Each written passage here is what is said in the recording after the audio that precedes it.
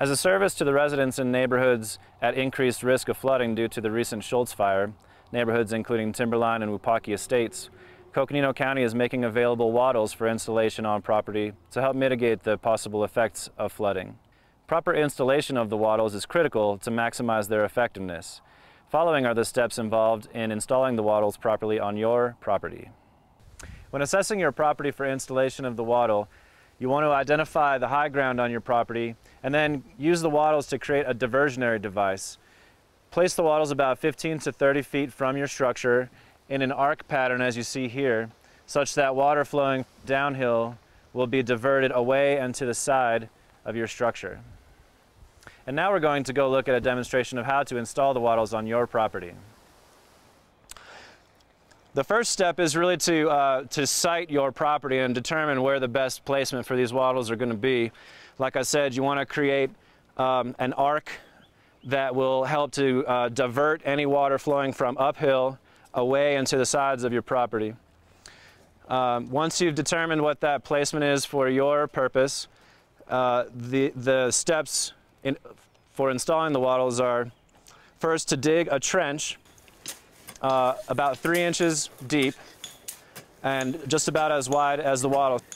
Once you've got that trench dug for the length of your Wattle installation, then all you do is roll the Wattle into the trench like so, and make sure that the ends butt up really nice and tight against the previous Wattle.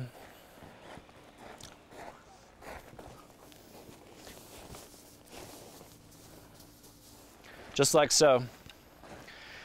And then you'll also be, when you come to pick up your Wattles, you'll also be given a set of stakes. There are a couple of different installations for the Wattle material that's available. These Wattles are 10 feet in length, and they require a minimum of 3 stakes per Wattle.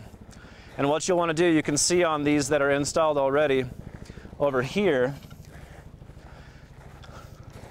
you want to install the first Wattle within 1 foot of each end of each 10-foot section. So just like this, and you can observe that here. So one here, a second here, and then the third just in the middle. We don't want to have more than 5 feet in between any stake. Also available at the distribution center are Wattles in 20-foot lengths. So you may be given those when you come to pick up your materials. The 20-foot Wattles require 5 stakes each in the same distribution pattern, 1 on each end within 1 foot of the end of the Wattle. And then for the 20-foot sections, 3 more stakes, evenly spaced, with no more than 5 feet in between. When you're pounding the Wattles into the ground, you may experience some rocky soil conditions. We do live on a volcanic mountain, after all, right? You may have seen my crew and I drilling some pilot holes with some big stakes.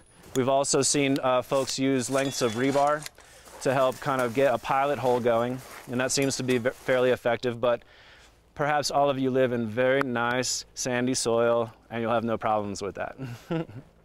When you do install the stakes, you're going to want to pound them in so that no more than 3 inches of the stake is exposed above the top of the Wattle. And what that's going to do is, these are 24-inch stakes, so it's going to give you 9 inches of stake in the ground, which is a really nice, solid installation. And having a little bit of stake protruding from the top will mean that in the event of a water flow, the Wattle will not be lifted up and off of the stake. So then, once you have completed the install with the trench and the stakes, you take the soil that you've excavated from digging your trench and you just kind of berm it up on the back side. I know you can't see what I'm doing here, but I'll demonstrate on the front. You'll want to do it on the downslope side of your installation, but for purposes of a visual, I'll show you just now on the upslope side in this event. You just want to take the soil you've removed from your trench and just kind of berm it up on the downslope side of the Wattle, like so. Doesn't have to be super compact, but just tamped down with a shovel or your foot. And the reason for that is that when the water does come from the upslope side, it gives just an extra little bit of reinforcement for the wattle to stay secure in that trench. Okay? Again, that soil on the downslope side. A couple of other points. Occasionally wattles do require some maintenance. If you do experience some flow on your property and there is sediment or debris or other things that are coming down slope and being caught, diverted by the wattle, you may find on the upslope side that you're getting some sediment accumulation or something like this. Over time, it may accumulate to where it's nearing the top of the wattle surface, and what that would do is allow basically water to be able to flow up and over the wattle. So if you experience that or notice that, it's really easy just to take a shovel or a hoe. Thank you, Ryan. And just clear that back out so that the upslope side is free and clear and able to continue its purpose. As an alternative to using the wooden stakes for the wattle installation, 2-foot lengths of rebar are available for purchase at local hardware stores. Following are the steps for installing the wattle using the rebar stakes. First, we'll want to pound the rebar directly through the wattle material, like so.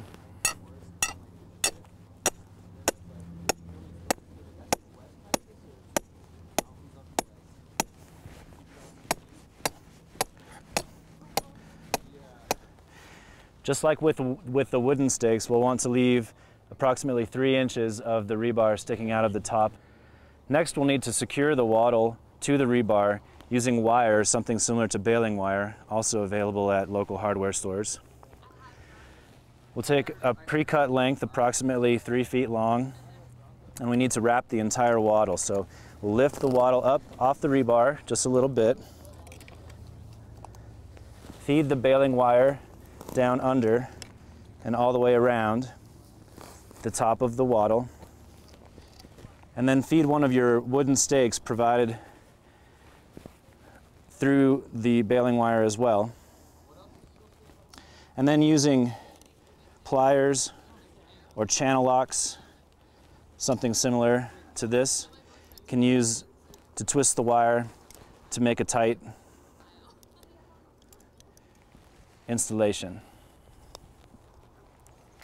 In this way, the wire is holding the wattle to the rebar and using downward pressure on the stake to keep the wattle secure so that it does not lift over the top of the rebar. Using rebar in the wattle install creates a potential additional safety hazard. The sharp edges of the top of the rebar exposed in such a way can produce cuts or injuries. So the last step in the install process is to install one of these plastic safety caps, also available from local hardware stores. Simply place the cap over the top of the rebar, push down, and you've got a nice, safe, secure installation. So here you can see a demonstration of a complete and safe rebar installation. All 3 stakes are applied, one at each end, one in the center, all tied down with rebar and the wooden stake. And you can see that at the ends we've left the wooden stake protruding from the end of the wattle. And this is so that when you're joining wattles together, you can use the same wooden stake to anchor both the ends of abutting wattles by anchoring this end of the stake to the rebar, securing the next wattle down the line. Coconino County is here to help. If after viewing this video you have questions or need assistance, please contact 1-877-679-8390 or send an email to schultzmitigation@coconino.az.gov.